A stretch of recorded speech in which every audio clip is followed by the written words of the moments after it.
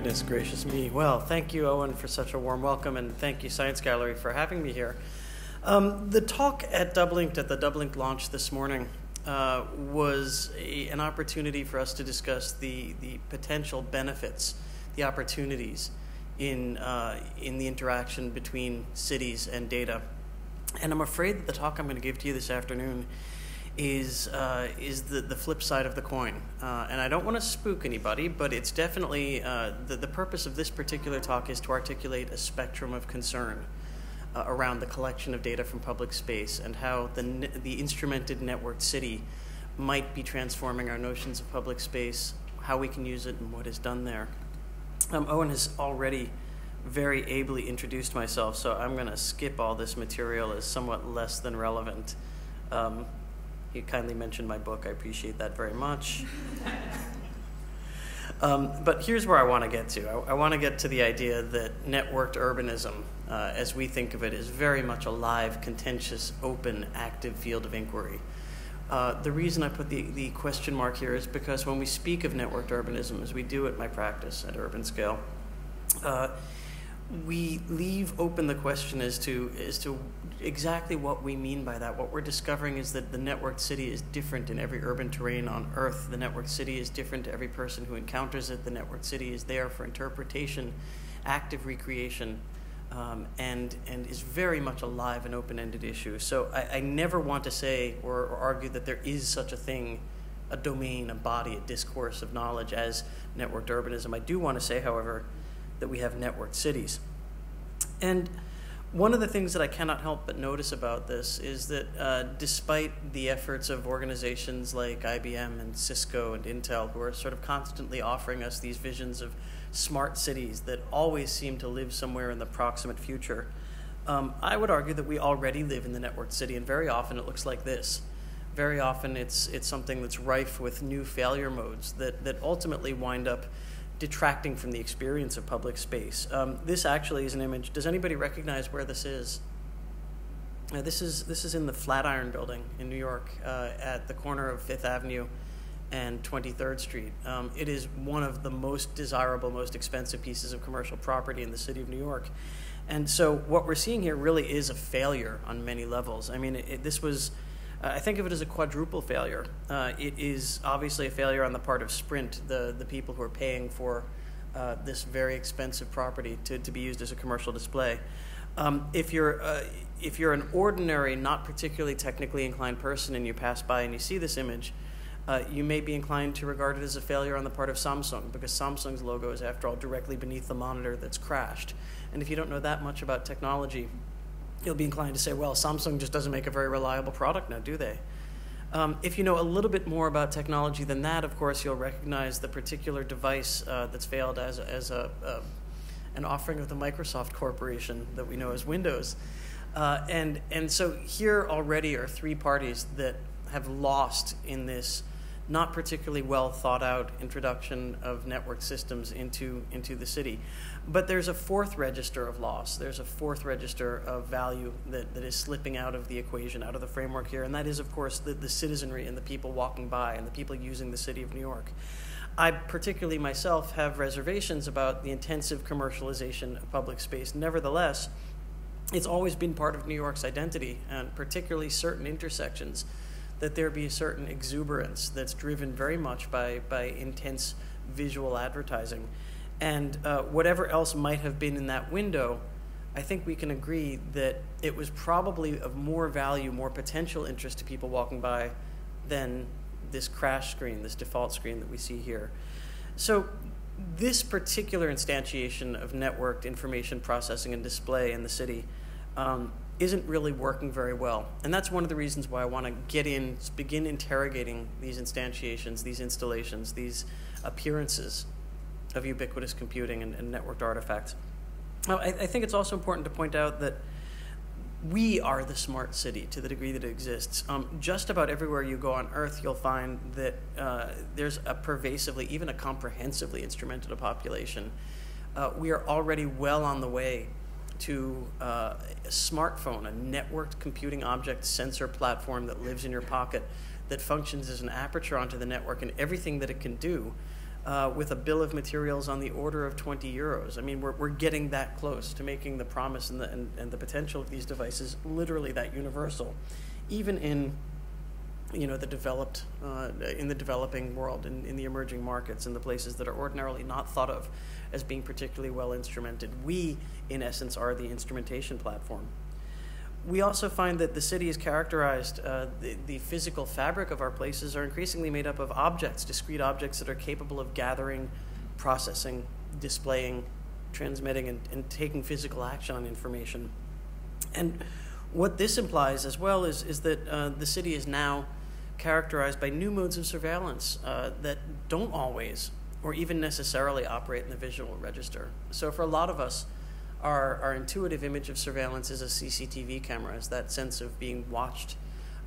Most of the new instrumentation, most of the new sensors have some visual component, but a lot of them do not as well. We're talking about things like load cells, things like microphones, things like CO2 sensors. Increasingly, the ability to do inferential analysis on these things and even predictive analysis, as well as the declarative media that we now use in which sentiment analysis is being conducted on. So when you Twitter in a particular place and there's a place stamp, a location marker that's associated with that utterance, and that utterance has words that have some kind of emotional valence or register to it, increasingly we can look at that stream of Twitterings and say, well, this place is an angry place, this is a happy place, this is a productive place. Whether or not these inferences, this sentiment analysis actually does bear any resemblance with what people are actually feeling and the subjectivities that they're experiencing isn't necessarily so germane to me as the fact that people think this can be done and are building business propositions on it and that policy is being architected around it. So that's more significant to me than the question as to whether or not this stuff actually works. And if you accept my argument, if you accept the idea that tens of millions of people worldwide, at the very minimum, are already exposed to these conditions, perhaps you'll also accept my thinking that we probably need a new theory and jurisprudence even of public objects, of network public spaces to help us guide how we think about them. And let me make it very clear that I do not mean a global theory or a global jurisprudence. I very much do mean a different reckoning for every place on Earth that is trying to assess the value and the worth of these objects, network services, and so on. Obviously, the jurisprudence that's appropriate, the thinking that's appropriate for Dublin might not necessarily work in Shanghai or in Lagos, and there's no reason why it should. What I'm arguing is that we, each of us, in each of the places that we call home, need to bring this body of thought, this area of concern to the attention, the very vivid attention of our elected representatives and our democratic systems of governance. It needs to be on the radar everywhere because this stuff is already affecting the experience of moving through public space. And to underline that argument, I want to present to you this. I want to present a taxonomy of effects, a series of network systems in public space, data collection systems that operate in public space. And I'm going to start with something that I think is pretty clearly something that most of us, I cannot imagine, I'll put it this way, I cannot imagine people particularly objecting to the first system that I'm going to describe to you. And then we're going to ascend through what I'm calling the spectrum of concern until we get to a system that I frankly and honestly think has no place in a city that I would want to live in. And just possibly I will have convinced you of that by the time we get there. So this is the first system I want to talk about. This is something called the Valky traffic sensor that was invented by a Finnish company. And this is something that, it's a bolt-on motion detector. It lives on traffic poles. And it's no accident this has been designed by a Finnish company. I spent 2 years of my life in Finland, and there's a lot that I could say about it that's positive, but one thing I will tell you about it is that it was dark and cold roughly 96% of the time. And so there's an issue, especially in the north of Finland, especially up by the Arctic Circle, where it's cold and dark 22 months of the year. There's an issue of traffic safety. There's an issue that certainly pedestrians and bicyclists, visibility is very much an issue. Excuse me. So a Finnish company called Havaina invented this traffic sensor. And all this is a motion detector that's fused with some very, very bright LEDs. and it's bolted onto a pole, and it's kind of locally networked. All of the 4 poles in an intersection would be talking with one another over a local area radio network. And as it detects the presence of an oncoming pedestrian or bicyclist, it merely lights those LEDs up and shines that into the face of oncoming traffic. Hopefully not in such a way as to blind them, just merely to indicate that there's something there that you might want to be aware of. And why do I think this is an unobjectionable system? Well, there's a couple of criteria that apply to this. The first and overwhelmingly obvious one is that there's a clear public good associated with this deployment of information gathering technology. If you are of an uncharitable cast of mind, you might be inclined to make an ROI argument against this. You might be inclined to ask, well, really, we're going to spend X million euros on deploying these sensors, and is there a return on that investment? Let me tell you, if it's your life or your child's life or your grandmother's life that's saved by one of these things, that ROI calculation goes out the door. Nevertheless, I think most of us agree that traffic safety is something that we wish to uphold in our communities. Importantly as well, the information that's gathered by this device, by this system, is local.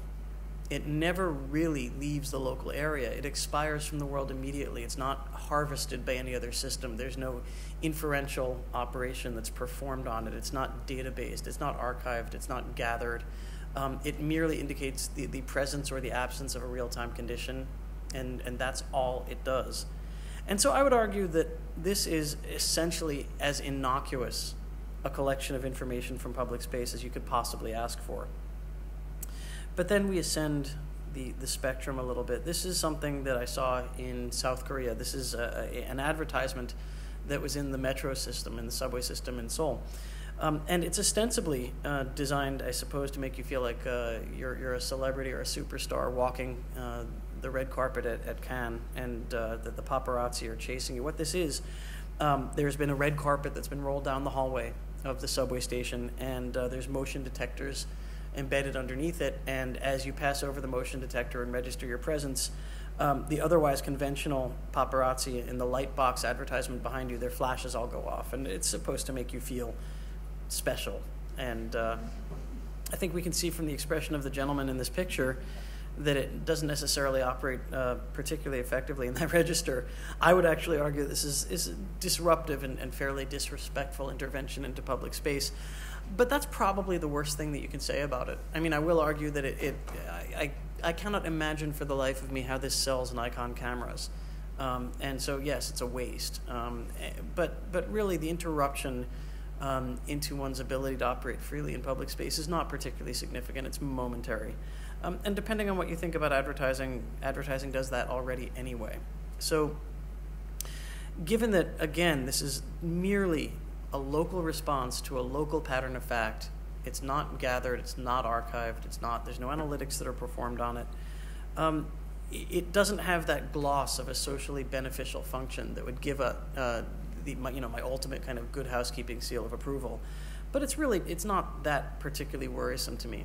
And I think that this is the kind of thing that we can accept or reject in our communities based on our feelings about the commercialization of public space, but there's nothing inherently about this as a networked artifact that makes it particularly troublesome to me or worth regulating. Then we get to this. This is interesting. This is a networked vending machine called Akude, which was deployed in Tokyo last year. And this made the rounds of all of the gadget sites. Everybody was fascinated by this. I guess primarily because the entire front surface of the vending machine is a gigantic touchscreen monitor with extremely high resolution imagery on it. But the interesting thing about the Akude is that it has a camera and other sensors that are built into it, and it attempts to determine some things about the person using it, notably age and gender. And then it tailors the selection of beverages that are on sale to a model, an inherent demographic segmentation model that lives on board and is updated in real time as to what, if you are a 24-year-old woman, you're likely to want to drink, and what if you are a 43-year-old man, you're likely to want to drink. And frankly, I have a problem with that. I have a problem with the idea that there's something that I ought to want based on my demographic profile. Maybe I'm just a particularly ornery kind of person, but I don't like being assessed for my age and gender and told that, you know, it's 5 o'clock in the afternoon and most men my age at this time of day want a beer, it just raises my hackles. It's not something that I'm particularly comfortable with, and I don't think that there's, again, you know, any kind of socially progressive or productive value associated with this. The thing that does concern me about this is that the information is drawn off of this sensing mechanism. The information is networked, it is archived. It not merely constrains the offerings of every other vending machine in the Akure network. So my choice, my interaction with this machine here and now frames the potential choices that other people make across Tokyo with the vending machines that they're encountering. It even begins to feed back into the supply chain. It even begins to feed back into what sorts of beverages are produced and marketed in particular regions, what sorts of things companies wish to offer to people. Is this potentially an efficiency that is enjoyed by the commercial community? I guess you could argue it is, but only at the cost of this rather prescriptive and wildly normative framing of who I am as a person and how I'm interacting with something, which is, again, nominally in public space. A lot of people think this is just fine, and it's not for me to tell them that it isn't. I'm just telling you what my particular reaction is to it. I think that a lot of people have argued to me that, yeah, this actually would save me a lot of time, and you know, choice is overwhelming after all, and really, why can't I use that information about what other people like me have chosen? And I guess my only pushback against that is that my own understanding of what a city is for has been informed by a guy named Richard Sennett and a book that was written in 1969 called The Use of Disorder.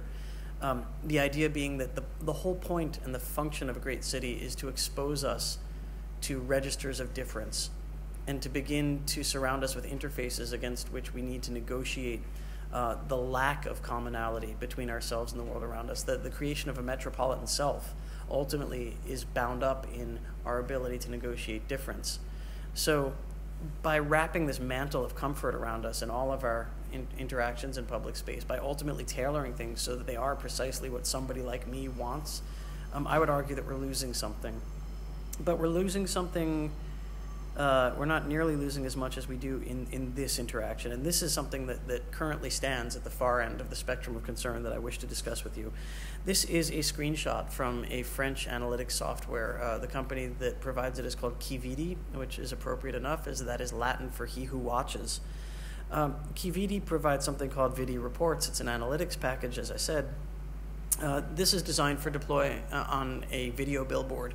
And so there will be a camera around the size of the one in your mobile phone buried in the frame of the video billboard. And as people move before the frame of the billboard, their image is captured and the imagery stream is subjected to analytics, which attempt to determine, again, age, gender, ethnicity. By looking at an index of 80 facial bone characteristics, the Kividi report system claims to be able to specify your ethnicity and even something that they call a glance counter, which is an attention metric. It bounces light off of your eyeballs, and depending on the index of reflectivity of that light as it's received, Kividi claims to be able to tell whether you're paying attention to the video content or not. Now, why this is problematic to me has a lot to do, again, with that sort of demographic segmentation model, because as it turns out, all of our attention is not equally worthy in the mind of an advertiser. Our attentions have differential value. As a man in my 40s, I'm already beginning to slip away from the absolute peak maximum value for attention, which in many cultures, the grandeur lives with privileged men between the ages of 18 and 34. If you happen to be lucky enough to be in that demographic, congratulations, because that is what advertising, you are the target that most advertising is trying to reach in a city center.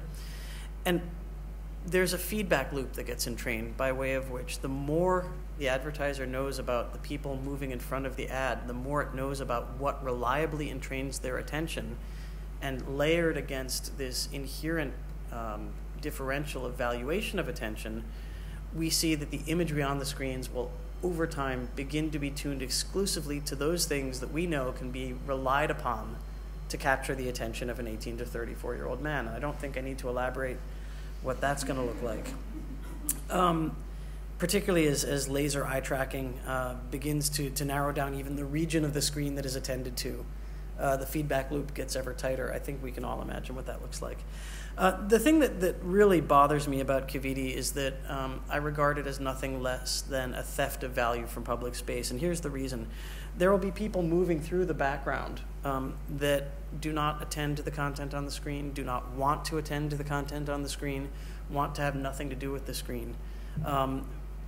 And they are providing value for the advertiser whether they know it or not. As a matter of fact, whether you're aware that the screen is doing this or not, whether anybody has ever asked you for your consent or not, and believe me, they don't ask for your consent, information is being gathered from you without your awareness that's of commercial value to somebody else. And that value is never returned to the public.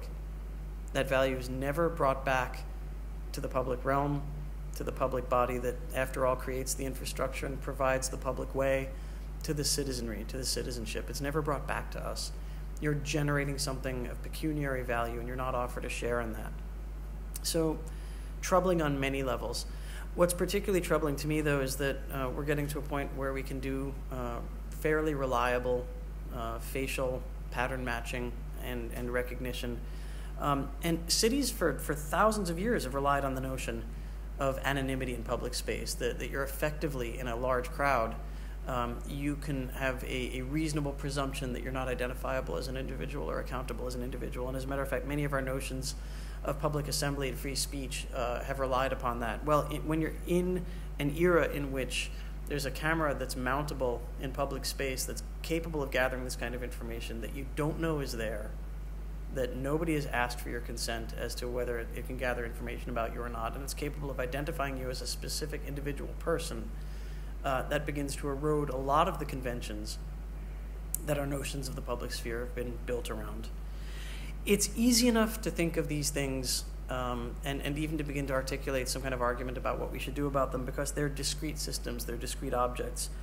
But something that makes, and I'm going to wrap things up, I'm aware that I'm already running over 20 minutes, something that makes things even harder to consider is when power knowledge like this resides not merely in one concrete object, but in an ensemble of related or networked things. This is a networked bollard in Barcelona that my wife and I saw when we were doing a walk shop there, which is a kind of a walking tour about the networked city. The power that this ensemble has isn't really inherent to any one of the objects on the screen. It actually inheres in all of them in the way that they work together as a functional assemblage. There is, of course, the bollard itself, but there's also an RFID. The stanchion over there has an RFID card system on it. There's a keypad on it, and it even extends to that barrier you see in the background, and to the lighting, and to the signage, and to the system of laws that's erected around this, and even to the wording on the signs. All of these things together are a functional ensemble, and it can be difficult to pick out how you specify, how you articulate, how you regulate around an ensemble like this. It's not one thing. It's not something that can be turned on or off. It has a complicated region of effect, and it's produced by a complicated sort of assortment of objects and services. But it's even more troubling when, as is very often the case, power knowledge resides in code. This is something that when we did a walk shop in Wellington, New Zealand, a story was told to us about the surveillance cameras, the CCTV cameras that ring the city center. When they were first installed, they were put to a public referendum, and the people of Wellington were asked, do you want these cameras to be installed in your city? And the logic that they were offered, the apparatus of justification, was that they were there for traffic safety and traffic management, which, again, clear public good associated with that. And based on that argument, the people of Wellington said, yes, this is a system that we want in our city. The cameras were installed, and then something really interesting happened. The year after that, a new back-end management, image stream management protocol, new software became available for those cameras. And this one permitted facial recognition. And so the cameras, the same physical objects that had been primarily beneficial and used for the advancement of everybody collectively before, now began to be used by the police to manage subjects of interest moving through the downtown area. And this was a radical transformation of the capability of the device, but it was never put to a public referendum. And even I, who argue and have argued for the idea that there should be democratic accountability over these systems, if you're familiar with anything about software development, you know that we now live in what's called a nightly build culture, which is to say that the capability of software advances on a very, very fast clock speed. New releases, new versions of things are released all the time and pushed to users.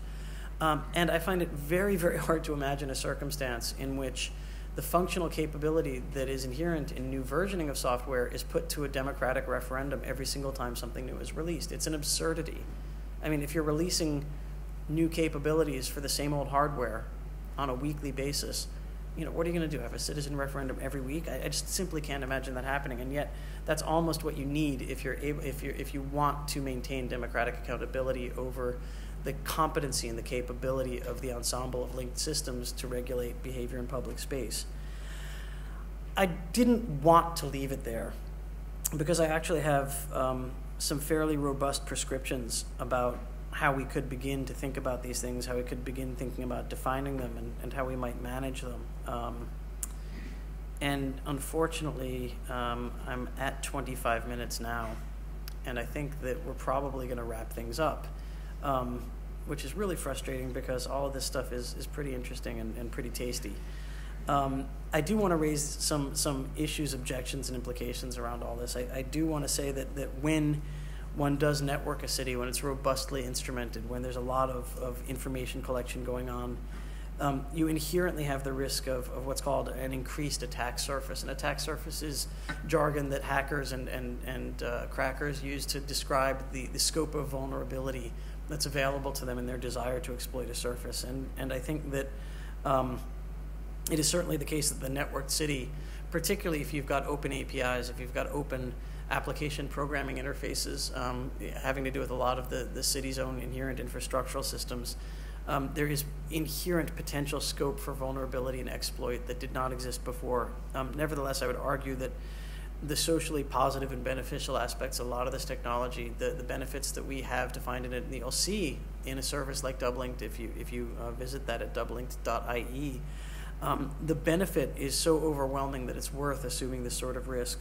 Again, this isn't something that you should accept or take my word for. This is something that each local community is going to have to come to a decision on for itself.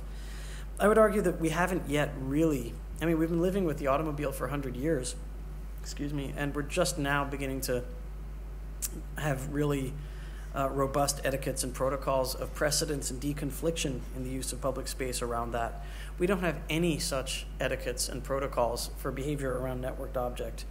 But I would argue that there is a potential in opening up all of these frameworks and opening up all of these systems, as I would have argued in detail. We can move against the capture of public space by private interest, which is something that's personally very important to me, and towards a fabric of freely discoverable, addressable, queryable, and scriptable urban resources that we could, all of us as citizens and as members of a community, use to bring the entire way that we city, the entire way that we do place, a little bit closer to our aspirations and our ambitions for it, toward a place where what Henri Lefebvre called the right to the city is meaningfully underwritten by the design of public space and the things in it, and finally towards a revitalized physical manifestation of the public sphere, which I regard as the place where democracy happens and is seen to happen. And I'd like to thank you very much for your time and attention. I look forward to your questions.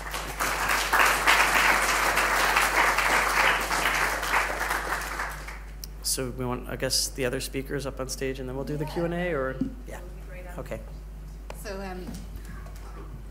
we're just going to ask Ali and Conor to come up on stage. I'm not networked into the audience, but I have a feeling that they may want to have heard more about what you're going to say anyway. So I'm sure we'll give you some ample opportunity to get into that. I suppose just to open it up, we really want this to be a very open discussion. So plenty of questions from the audience. But I guess from the beginning, I'd be interested to hear kind of Ali and Conor's input on what Adam was saying and what he was sort of setting out as from the sort of very beginning to potentially, where this could go and what that means for public spaces in terms of data and how it's used. Particularly that idea about how do you prevent these private interests taking over this space. Conor or Ali? Yep. No. Yeah, should be up there now. Okay. Yeah, there was so much to take in on what you were saying, but there's kind of a few things I'd like to kind of raise with it. And I know that you had to cut it short, and one of these things is that when it's presented in that way, it seems to be that you get into a kind of a, and I know I do this myself, this kind of oppositional stance where you seem to be kind of, there doesn't seem to be a way around these problems. And I'm wondering, in what way have you thought about this, and have you thought about the ways that you can actually, without just saying no, without just switching and disconnecting from it and, going off grid and things like this, how do you actually contest this in a kind of a meaningful way? And then can I add one more in? I'm also interested in, you talked about the proximate future at one point, and that's this idea, I think it was Bell and Dorish came up with it in a paper, and it's this idea that certain things, and they're talking about ubiquitous computing, certain things are always just around the corner. It's like the future is just there, but it's not quite there yet. And there's this idea that we don't recognize the future when it's here because it doesn't look like what we imagined it would be when we were thinking about the future. And in some ways, kind of ubiquitous computing is a bit like that. And I'm wondering, I know I'm going on a bit now, but since your book Everywhere, which is, I glanced over it today again. It's been a while since I read it, but how has the way that ubiquitous computing and pervasive computing and all the various names for it, how has it unfolded since when you wrote that book, 2006? And in what ways do you think it's as you predicted? In what ways is it like you predicted, but different, if you know what I mean? Sure thing. Well, that's a great... Can you hear me? Yeah. Okay. It's a great set of questions. Thank you. Let me start with the second question. I don't actually speak of ubiquitous computing anymore. I now think of everyday life. And I simply... what I was arguing in that book that I wrote in 2005 was that we were seeing the colonization of the relations, objects, and spaces of everyday life by information technology, by information processing. And while it did not actually occur in precisely the way that I argued that it probably would in the book, I think that it has happened. It's undeniable. The evidence of it is everywhere around us. And as a matter of fact, that's why I didn't speak of any prospective systems at all in the talk today, but in four things which are deployed and active now in the communities that we inhabit. I no longer speak of ubiquitous computing. I don't talk about anything that might take place or could take place. I talk about things which are actually observably, empirically happening. Excuse me. And I think that just allows us to have a different kind of conversation. We don't need to be as afraid of things, but we also don't get as bound up in our hopes. And we instead, it kind of holds our feet to the floor and forces us to reckon with things as they are, at least as they are in certain places. And I'm just more comfortable with that. I've gotten out of the prognostication and coinage business. It's just not so interesting to me anymore. I'd rather address situations that people find themselves in. The first question, though, I owe you all an apology, which has to do with, this happens to me every single time I approach these ideas. The audience never quite knows whether it's going to get happy Adam or sad Adam. This is such an incredibly nuanced conversation that if I was to present the entire panoply of implications of all of it, I'd be boring you to tears. We'd be here for 3 hours. You'd have to send out for food, and it wouldn't be pretty.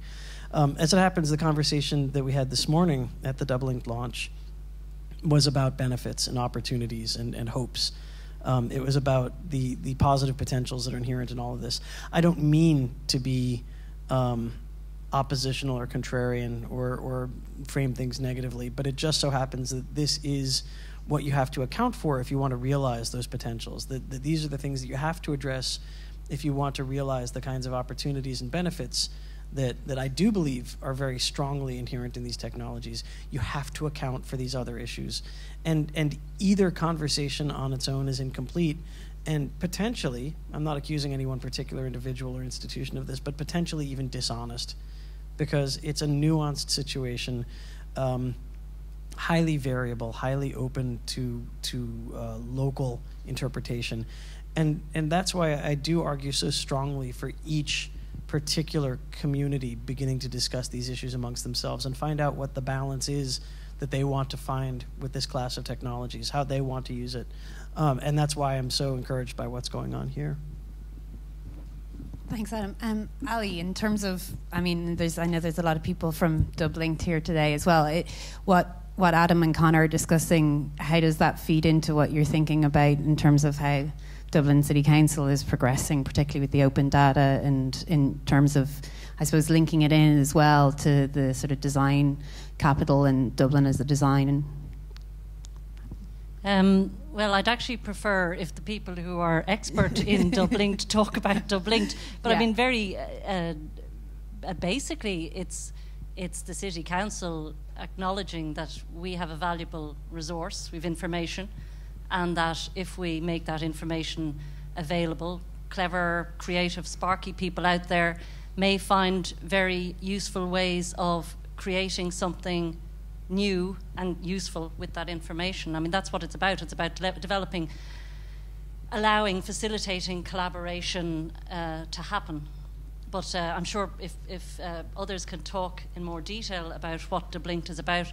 I mean, my general, very quick reaction to what Adam has been speaking about is, I thought that installation in New York was a piece of art. Yeah.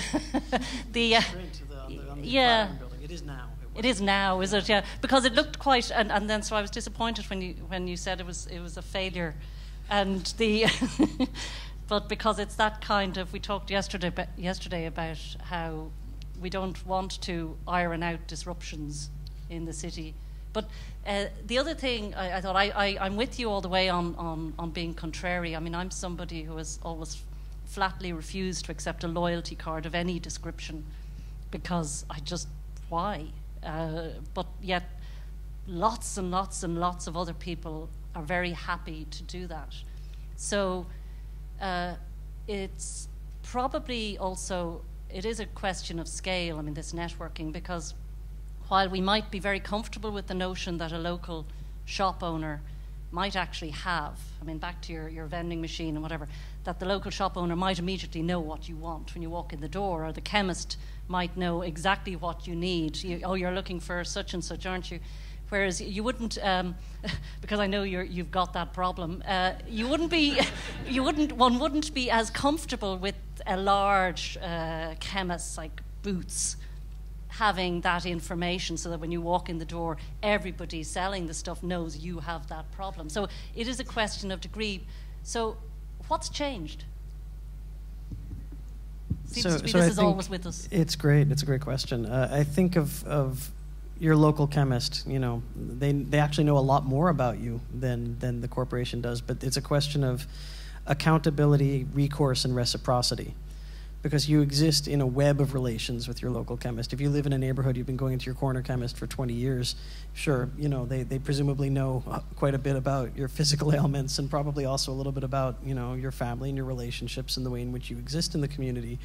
But equally, you know that about them as well. And you have some ability to hold them accountable for that action. You exist in a world in which there are social sanctions that you can apply to them should they violate your trust, should they step outside of that relationship. You can certainly punish them by withdrawing your custom.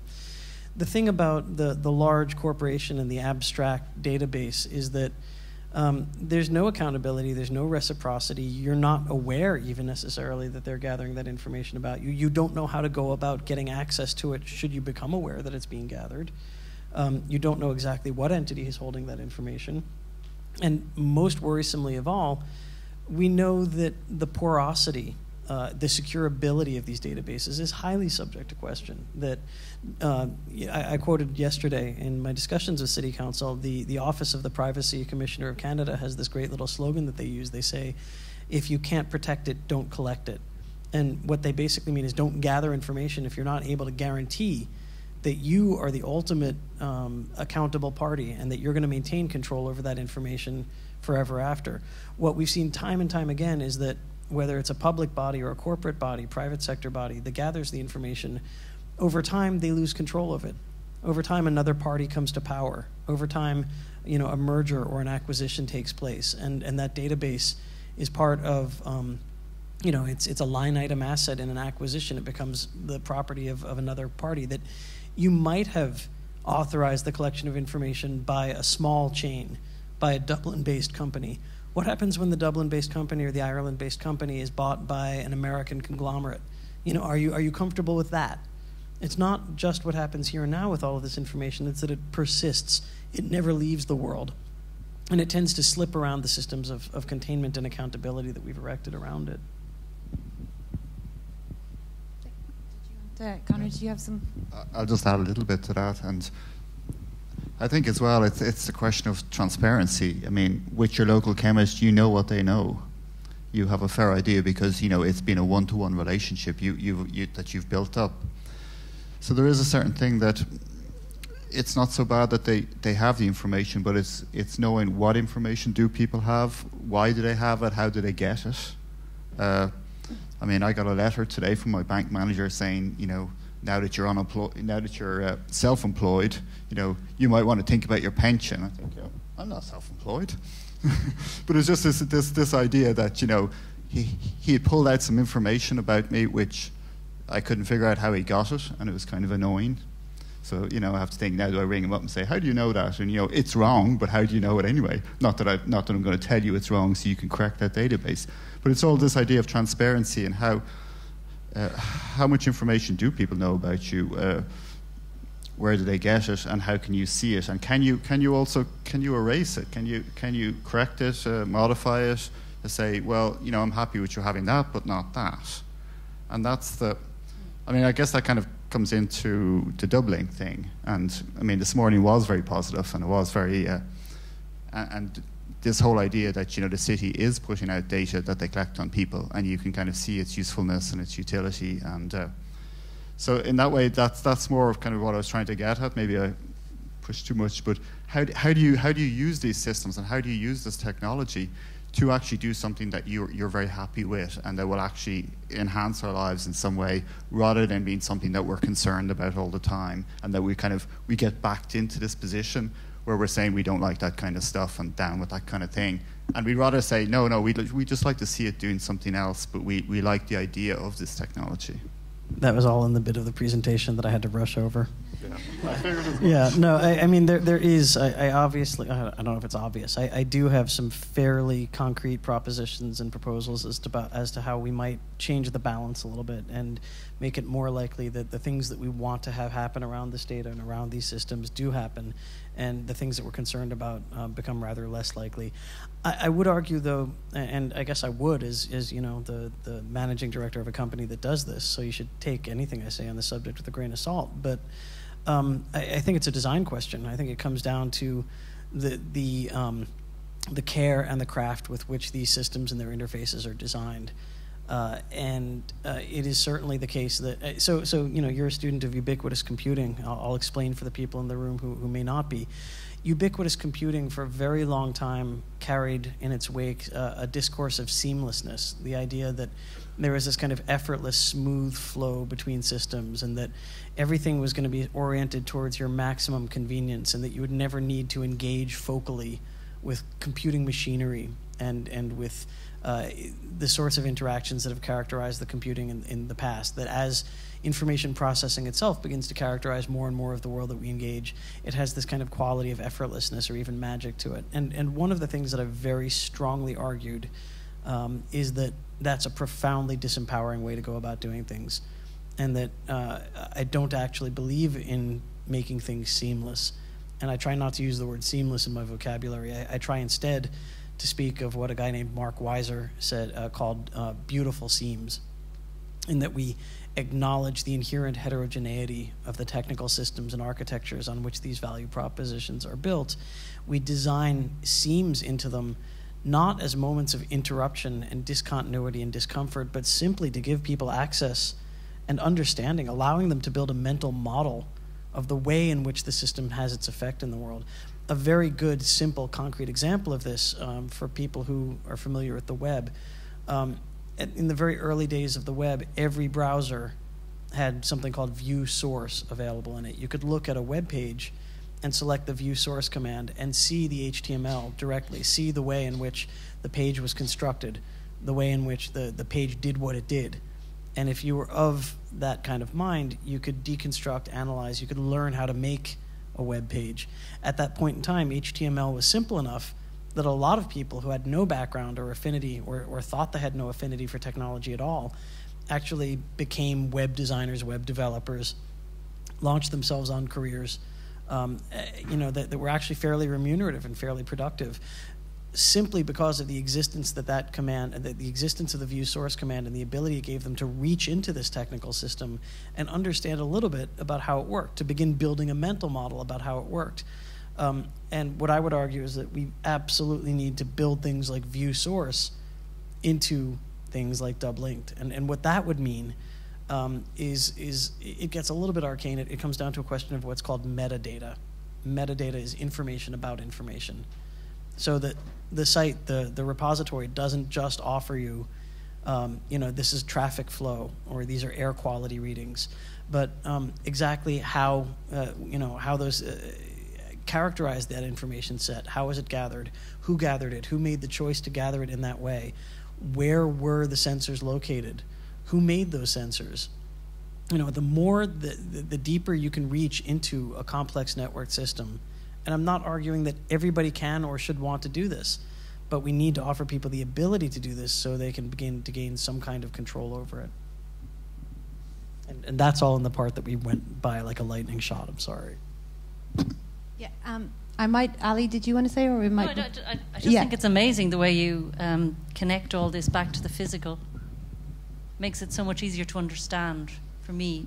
I agree with Ali. It's easier to understand for me as well. What I might just do now is I'll open it out to the audience. I'm sure a lot of people have questions. We have Ian, who's going around with a mic. He's at the back, so if you want to raise your hand, and Ian will make his way to you. Hi, thank you very much for your talk. I'm also a researcher in ubiquitous computing and privacy, and as somebody who designs technologies and works with others who do and teaches students how to do this, we all know that technologies become fairly obdurate once they're in place. So the kinds of interventions you're talking about have to be done when we're thinking about them, because that's when we, the individuals, have the most power. Could you please talk about how to address that part? Oh, goodness. First off, I want to absolutely underline, applaud, and celebrate everything you've said. It's absolutely true. The obduracy is something that crops up quite a lot. And what we mean by that, especially as regards public space, something that's installed in the street tends to remain in the street. I'll limit my discussion of obduracy to this very physical, salient quality of things. So my wife and I do these things that are called walk shops. And these are like 90-minute walking tours of various cities around the world where we take people, groups of up to about 25, and we look at instrumented public space, and we look at the public way and the public realm. And we ask how the things that are there got there, and what they do and what kinds of potentials they have. And one of the things that we cannot help but notice is that the streetscape is filled with technologies that no longer serve their original purpose. It's filled with installations that no longer have any definable purpose at all, at least instrumentally. So, you can look at a New York City street and you can see that there are police and fire call boxes, which were disconnected years ago and are no longer of any particular utility, but they're there. And you can look at old post boxes, which may have been, the Postal Service has cut back their operations, and they no longer, they haven't collected mail from this location since 1983, and yet the post box stays there. There are all sorts of things in the public realm which have an astonishing longevity and continue to have agency and to continue to impact the ways in which people use public space for years after their instrumental qualities have sort of absconded and evaporated off of them. So it is absolutely the case that as we layer another layering of technology and objects and physical interventions onto the streetscape, that we think about the longer term. And it's particularly the case because network technology evolves at a speed that is much, much faster than place does. Stuart Brand, in his book How Buildings Learn, years and years ago, shared the diagram that Frank Duffy, I guess, had originally drawn. It's called the shearing layer diagram, or the pace layering diagram. And the idea was that a house has different layers, and they evolve at different speeds. So a house is built on a geological site that evolves only very, very slowly, if at all, over time. And there was an increasingly fine-grained series of layers within the house, ranging from like the skin to the structure to the services within to the stuff that lived in the house. And these evolved at a faster and faster speed. And the stuff, as a matter of fact, moves in the house, on an hourly basis. And I would add that there's a social layer as well that's bound up with us physically and how we move through the world, that obviously evolves in real time. And the mistake that Duffy and that Brand were arguing is made by architects very often is to pin things that should be at the faster layers into the slower layers. So they're harder to access, they're harder to maintain, they're harder to remove should there become a necessity to remove them. And this is absolutely the case in public space.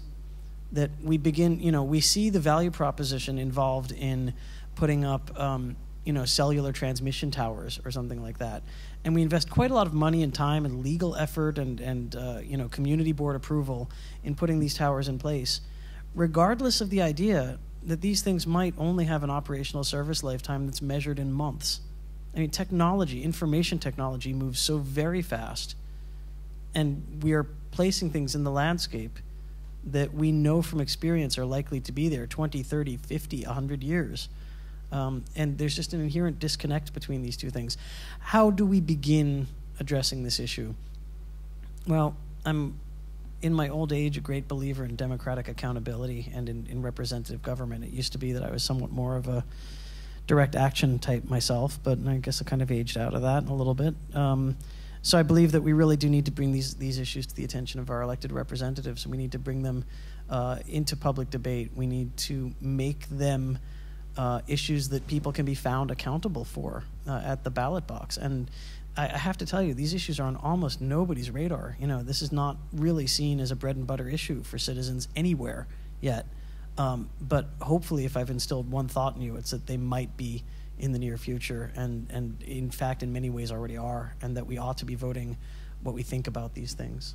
I hope that's a satisfactory answer. I've been long-winded. I'm sorry. Just following on that one very quickly, Conor, you spoke about transparency, and it kind of connects in with what Adam is saying. I mean, your work, Namaland, was very interesting from the point of view that it was talking about something that everybody was really discussing at a particular time, but that it didn't really have any visible manifestation. And I wonder about what you sort of think about the role that artists can play, like Science Gallery working up to Hack the City and so on, but the role that we can play in actually visualizing some of the aspects of what Adam is talking about, of these potential futures that we don't yet know of these technologies and how they're going to be used, and putting it out there so that people can actually start discussing them or using it as a platform. I think that's very interesting, because just to talk about Namaland, which was this an augmented reality app for the phone, but what it did was it was kind of like, it was like what you would do with open data if you had it. And of course the problem with Nama was that there was no data. It was all secret. It was exempted from all the properties that were in Nama were exempted from the Freedom of Information Act, so you couldn't get this information. But someone had a website where they collated this information from public sources, and they put a huge amount of work building up basically a spreadsheet of everything that they'd seen reported in the newspapers and media anyway, and made this list of what properties they assumed were in Nama, and with a kind of documentary proof of why they'd put this property in. Can I interrupt you for a second, because sorry. I just realized what you were talking about, and I just I'll explain. Can you? Is there any? Does everybody know what that means? Because I didn't. Yeah, sorry. I'll explain. Should I explain Nama to you, or? Okay. I'm sorry. I'm a New Yorker. Banks, I don't. Okay. Irish banks went bust. They put all their money in property loans. The property market crashed. These loans were worthless. Irish government stepped in, said, we'll buy those loans off you to take them off the books, and in the same time assume them into public ownership. The rest is history. Country bankrupt effectively. But at the same time, there's this huge kind of portfolio of property owned by NAMA or controlled by NAMA. Can't say owned, but we didn't know what it was. So I was able to get this database that someone had put together, geotag it kind of really, which means just find it where it is in longitude and latitude, so you can actually use it on a phone, and painstakingly, like literally going from place to place. And the list was something like the property on such and such a street, and I'd go down and say, that's the NAMA property, or the site in such and such a street, and I'd look, and where the hoarding was the site. So I was kind of manually doing this, and then made this database, which then overlaid this little monopoly man figure over all these things and gave you a little bit of information about it. And one of the things that has actually done is that the debate now, the pressure has been on NAMA to start releasing data, and they have actually started releasing the data. And I'm not saying it is all down to me, but once people got this and they started visualizing it, it went from being this very abstract thing that was kind of dull and boring. Oh yeah, NAMA owns lots of properties. To NAMA owns that property. NAMA owns that shopping centre. Oh my God, what's gone wrong? That it became very physical. It became very physical, very yeah. concrete, and very much on the streets. Yeah, yeah. And I think that's the power of visualization. I think Ali wants to. Yeah. No, just to say, I think people only really, really understand that information is power when they don't have the information. That's the absence of information. I mean, one aspect of information Dublinked isn't releasing, obviously, is lots and lots of personal information about people on our social housing list and our tenants. So that's, so drawing boundaries. But yes, well done with your your app. I might just open it out. There's a question there, I think. Yeah. Jane? Is this on? Yeah. I want to go back to something that Adam said. But first, Conor, you'd be pleased to know that NAMAland has actually accompanied me on many a Sunday walk to go around and find NAMAd properties. Not everyone has the same hobbies as I do, but actually to go back to, I mean, technology is progressing at a pace that is unprecedented. But one of the things that I think we want to, and I'm not saying that you're ignoring this, but like the idea of obsolete technologies kind of giving cities their texture. The phone boxes that are disappearing, the post boxes in Ireland that have the royal symbols on them that are just painted green. I mean, those identify the city in a photograph. You can identify a city as Dublin through its obsolete technology sometimes. I come from an archaeological background, so to me, what you're talking about could easily be something archaeologists would engage with. And there's been some debates over the future of our industrial heritage because it's not really valued. And there was actually even a debate, and this one I think is quite interesting in terms of what we do with technology that has difficult meanings behind it, was that when the peace process kicked in, removing the guard towers along the border, that some of the archaeologists were saying, well, these are our heritage, and other people were saying, that's too recent. So this idea that the tension between keeping things that have meaning, but not the things that are too difficult, if that makes sense. And this idea that technology, like old CCTV cameras, the obsolete ones are still there. Should we leave them? So I kind of wonder sometimes, should we deliberately leave obsolete things in the landscape, because we need to network in time depth as well. Like there's nothing more disturbing than walking through a place that is only a single period of construction, where there's nothing old, there's no way to connect. So I'm just interested in what you think of, what do we preserve now that, 50 years ago, it wasn't as big of an issue. Things got preserved by default because they just didn't get used. They got left there or they got taken down. But then what do we keep and what do we not keep? And how do we manage that, given that once we've acknowledged something's value, that meaning changes again?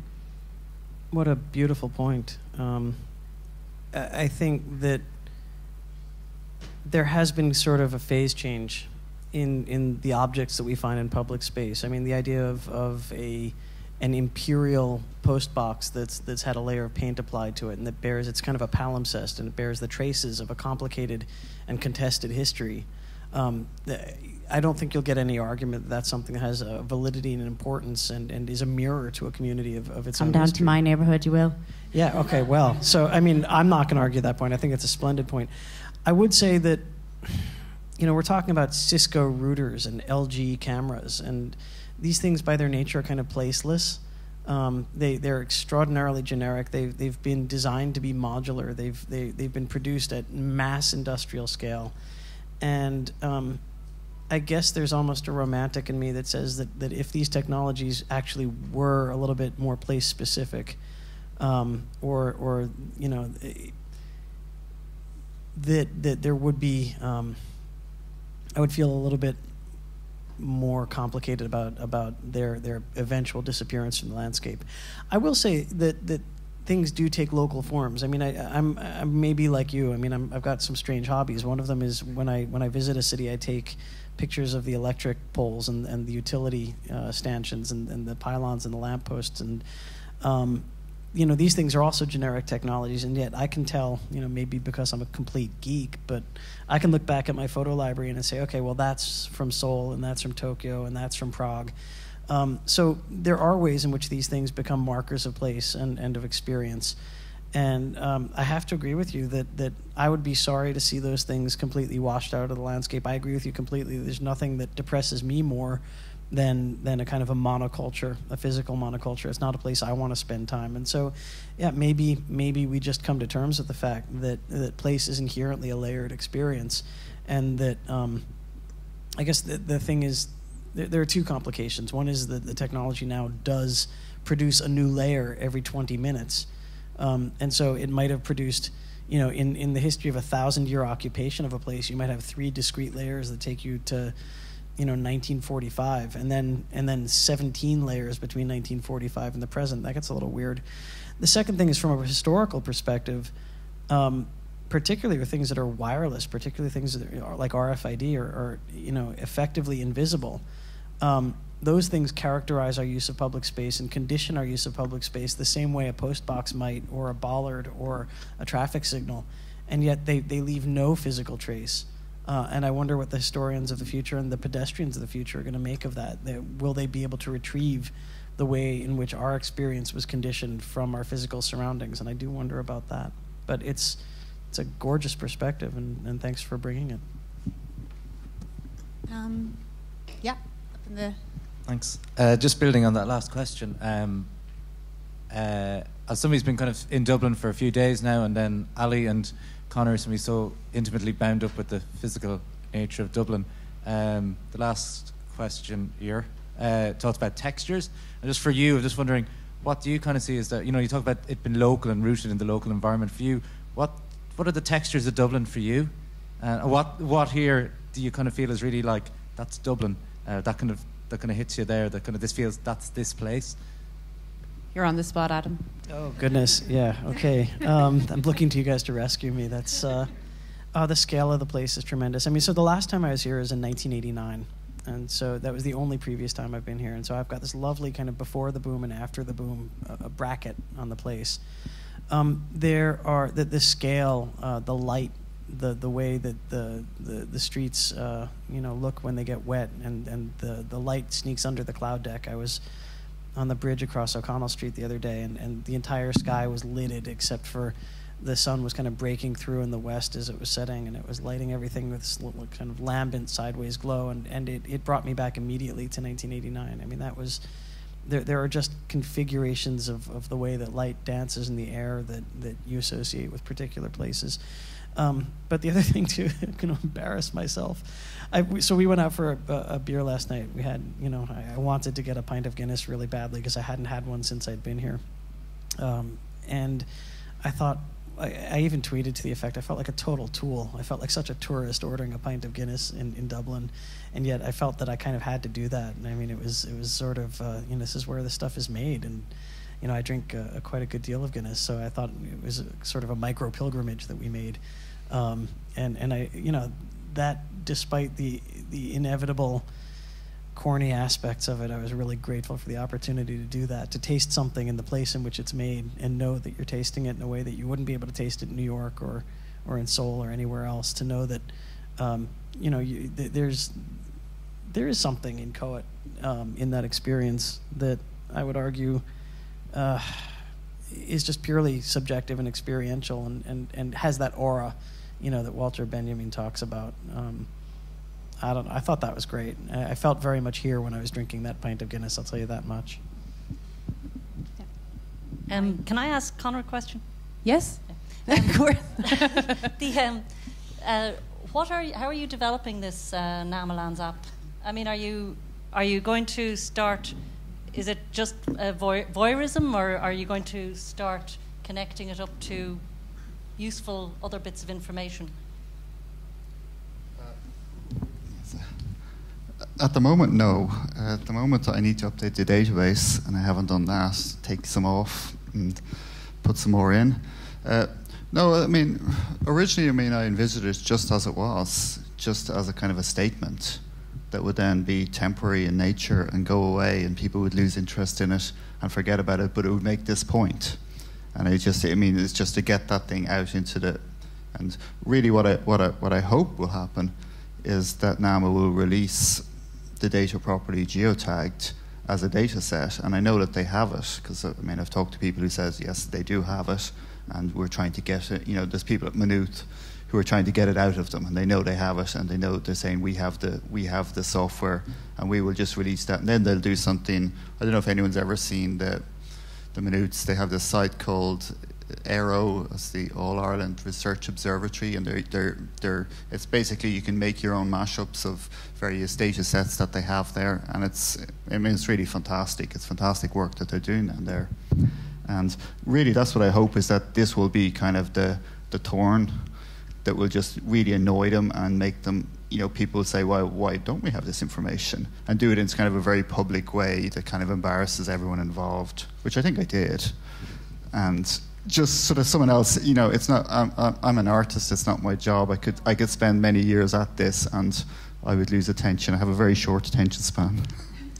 but also, it's a job for someone else. They should release the data set, and then everyone can get at it and do a better job. I think that kind of makes the argument for Dublinked really well, makes the point for open data really well, that somebody is able to bring it to visibility and somebody else is able to act on it.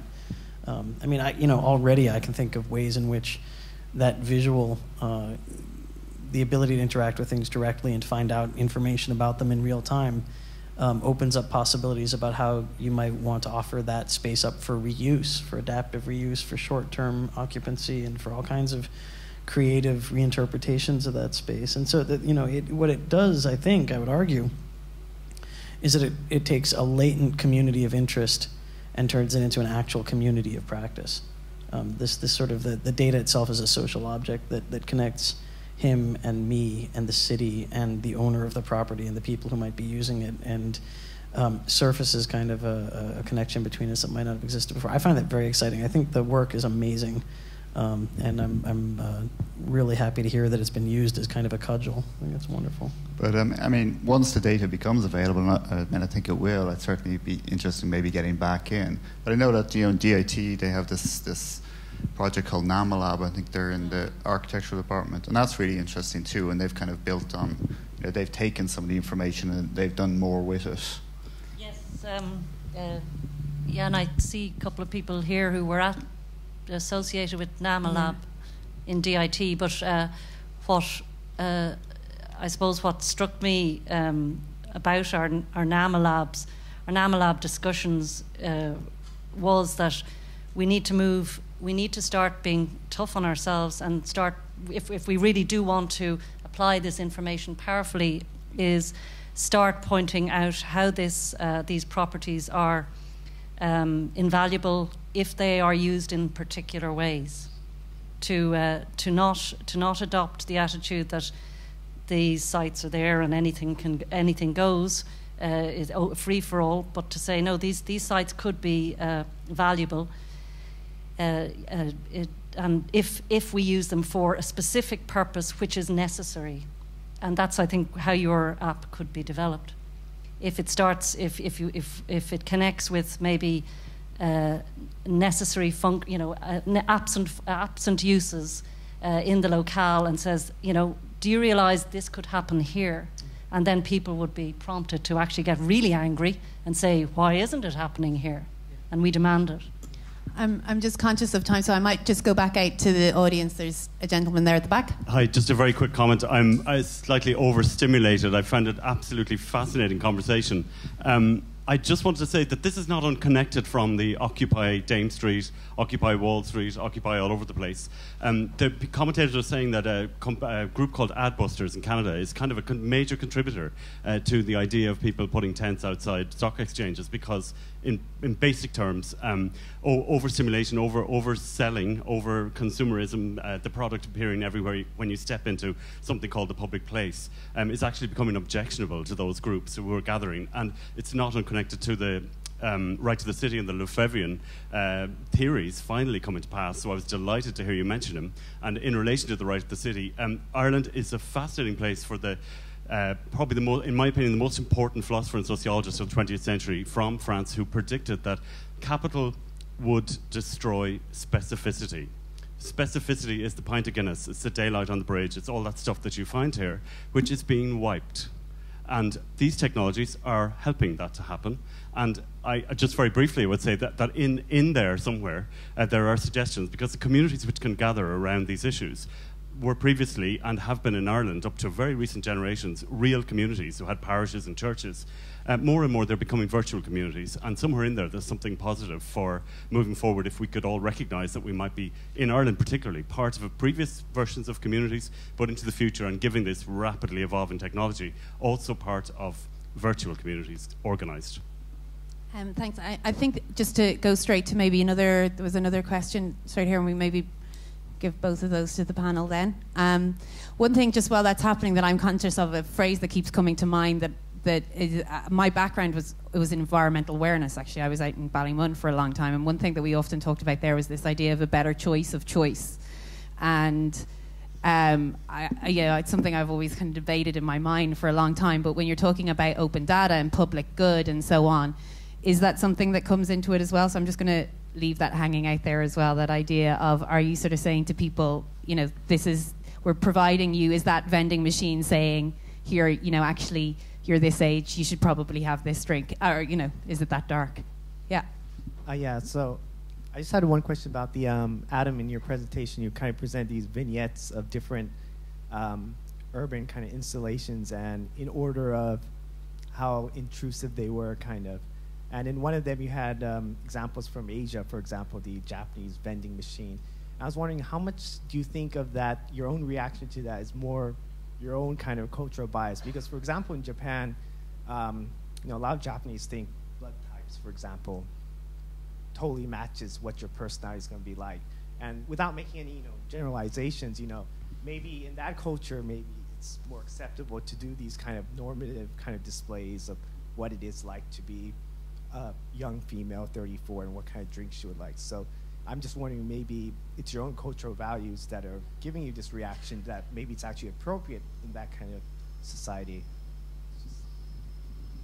I agree with you up to a point. I mean, I think it's absolutely the case that I bring my own values to the conversation. I hope that I made that absolutely clear, this is simply my perspective of somebody who's from New York, who works in technology, who's born in 1968. I mean, this is all the case, and I never mean to muddy that issue at all. These are absolutely my cultural values and perspectives. That said, I'm not going to be a cultural relativist about prospectivity and normativity. I think you're right. I mean, I worked in Japan. I lived in Japan for 3 years.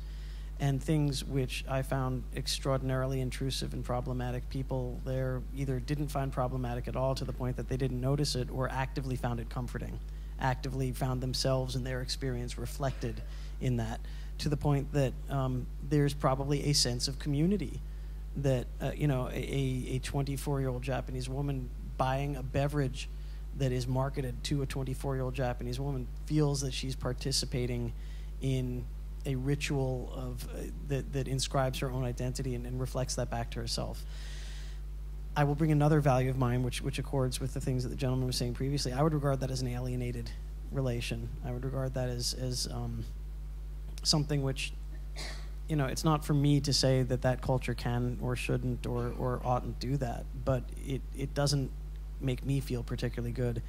And the thing about these technologies, which is so insidious, is that they travel in ways that I don't believe that they ought to. And I'll make it clear what I mean by that. The scale at which these technologies are deployed, in which they unfold in the world, things which are designed in a lab in Palo Alto, wind up becoming the de facto way that people around the planet mediate themselves back to themselves, or the experience is mediated to them.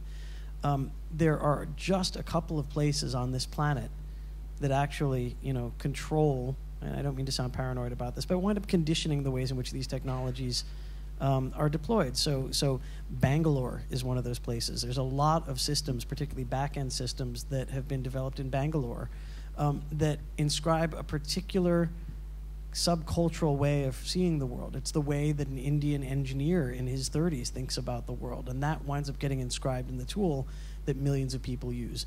There's a lot of things that are made in Silicon Valley or in San Francisco by young hipsters and startup companies who inscribe their lifestyle on things. Foursquare is the personality of a single human being. It's Dennis Crowley. It's a guy I know who went to NYU, who went to ITP, who wound up inscribing his lifestyle and his personality in a tool which now tens of millions of people worldwide use. And all I ever ask is that we be conscious of that, and that to the degree that it's possible, there is sort of our savior may well be the fact that these tools are so lightweight, so easy to produce, so modular, that we can now make local versions of each one of them. And yet we still see a way in which the power and the grandeur in technology are concentrated in a very small number of physical places, in a very small number of subcultures and communities. And I guess I'm just uncomfortable with the notion that something gets imposed on people willy-nilly without them understanding necessarily what that implies. So I'm just conscious that we're getting to, so I might just ask for if there's a last word from Ali or from Conor that they'd like to.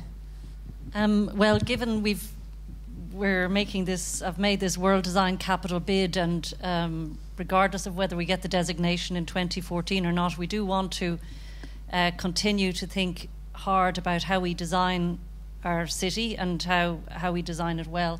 And what is there one particular design challenge you would urge we address in your area?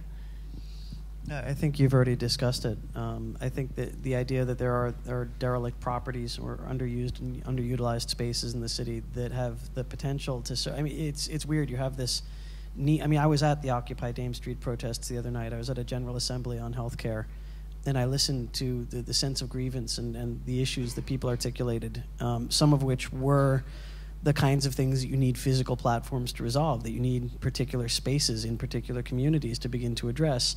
And on the other hand, you have this stock of sound structures that are underutilized or abandoned, and that I would think that whatever you could do, technologically or otherwise, I mean, even if it's a very low-tech solution, but to begin to connect the overstock of physical locations with the human demands for those places, to begin to close that loop a little bit. I mean, that's something I'd love to see you do as part of Design Capital, because that would be a lesson for the world. It would be beautiful.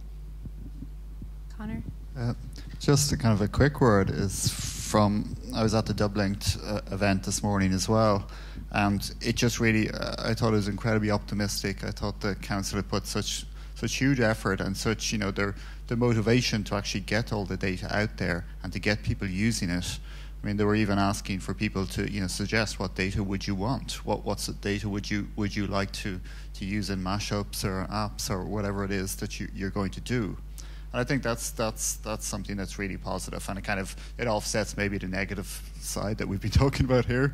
But there is opportunities, and I think that I mean, if that was part of the design bit as well, that would be a really fantastic thing if we could start using this data. And I mean, the thing is, I've certainly found that a little bit of data is a very powerful thing, and you can really kind of change people's opinions. And just activate people's, bring things to people's attention so that you can focus their attention on something in a kind of easy to digest way. And I think open data is really going to is going to change a lot of things in that way. Thanks so much. And I suppose just to add to that, I'd like to bring to everyone's attention end of October, Hack the City open call. And I suppose we're really interested, along, I see Deirdre up there as well, in getting proposals in that are about using the data, and about what we really want to do is to see lots of experiments happening around the city in June 2012. And as Conor says, looking at the opportunities and highlighting things and actually starting the discussion and addressing the issues that Adam has brought up here today. I think that often, getting in there and doing it and starting that discussion would be really interesting. So as with all Science Gallery conversations, I'd like this to continue. We have Science Galleries at Science Gallery on Twitter. If there was a question that you didn't get to ask, please tweet it, and we will, hopefully maybe Adam will be checking in and the other guys, and we might continue the conversation there. And always get in touch with us. And I'll just finish by saying thank you very much to the panel, and thank you to you all.